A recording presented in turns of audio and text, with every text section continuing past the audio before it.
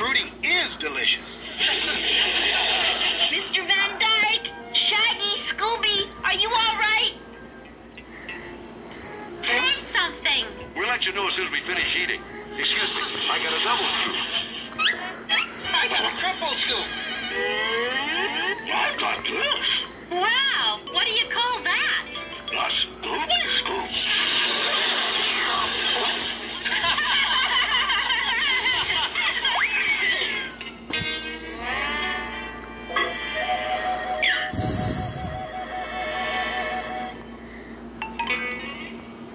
Thanks, Mr. Van Dyke. You know, if you hadn't thought of this ice cream wagon, we'd be finished. Now just the ice cream's finished.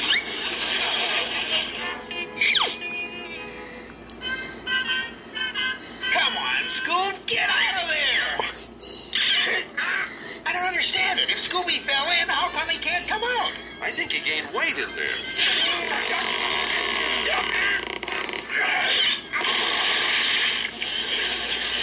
Now I'm sure of it. Like, you better take off some of that weight, Scooby, or I'll put you on a diet. No more Scooby snacks. No more Scooby snacks? Oh, no.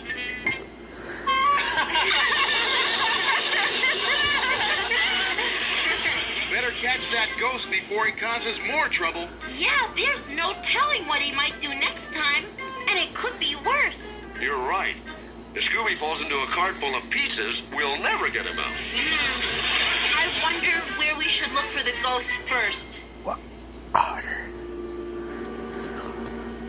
Jinkies' Carnival's a big place. And spooky. Yeah, and that ghost could be hiding anywhere. Why can't we discuss something else? All this talk about ghosts is giving me the cold shivers. You asked me, is the ice cream. Oh, ice cream makes me shiver like this. Ghosts make me shiver like this. That's enough, Shaggy. Your shivers give me the shivers. We're losing time. We'd better get after that ghost. Right. We'll split up. Freddie, you and the girls start searching one end of the midway, and Shag and Scooby and I will start searching the other end of the midway. Where'll we meet? Midway on the midway. Okay, let's go. Come on. Why don't we quit fooling around? I've had enough ghost hunting for one day. 2 days. A week. A month. A year. A lifetime. And even longer than that. Nothing to worry about. This time we'll be together. If we run into the ghost, it'll be 3 against 1. You ask for better odds than that? Yeah, 1 against 1. You and the ghost.